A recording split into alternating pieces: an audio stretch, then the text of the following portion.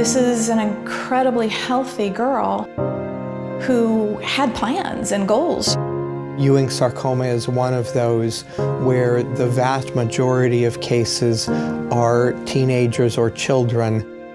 She had just broken 2 high school swim records. So being diagnosed with cancer was a shock to all of us. It was like we were in a different world. This couldn't be real. It's one of the less common cancers, and a lot of people aren't very familiar with it. I remember his exact words were, "We think we know what she has, and we can treat her." That was all he had to say. About 2/3 of the children with Ewing sarcoma will respond to the state-of-the-art therapy. And I told her, "Lauren, look at your leg. You can bend your leg again. The chemo is attacking the cancer. You can do this, you're strong." Lauren was amazing from the very beginning. Do things that make you happy. She was very interested, even while she was on treatment, in reaching out to other teenagers and other young adults who had Ewing sarcoma, and she became very active in trying to advocate for research in children's cancer. So many people who have a connection to pediatric cancer, they've heard of Lauren or they read her blog. Other people can read and feel empowered and feel the way she did.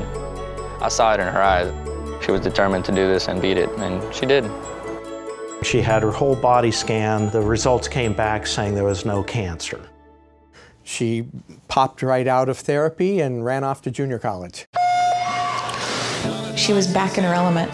The fire was relit and she was ready to just go.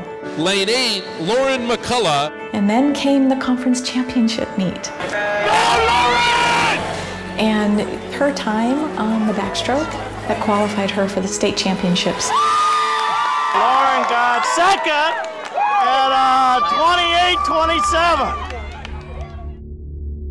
Lauren was at the state meet in Los Angeles, and she wasn't feeling good. She said, "I don't think I can swim." And they did some x-rays, and they saw that there was fluid on her lung. Unfortunately, about 1/3 of the children who get it, the disease will come back. Dr. Jolly just held her hands and explained that there was a large tumor in her chest and that the cancer had come back. Lauren had asked the doctor how much time she had, and she was told 6 months. So that's when Lauren decided she wanted to get married. Deanne comes up and she said, "Lauren wants to have a wedding." Really? With who? She's like, "Ask Igor to marry me." That was it. And that was the answer was yes. We needed to plan a wedding in 2 weeks, pretty much. She had said, this was in my bucket list. And I said, "Well, what bucket list?" And she said, "Well, it's in my blog."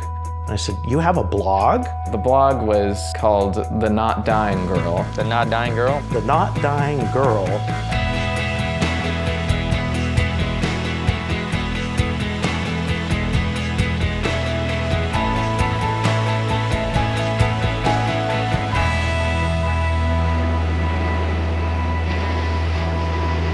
She was not dying.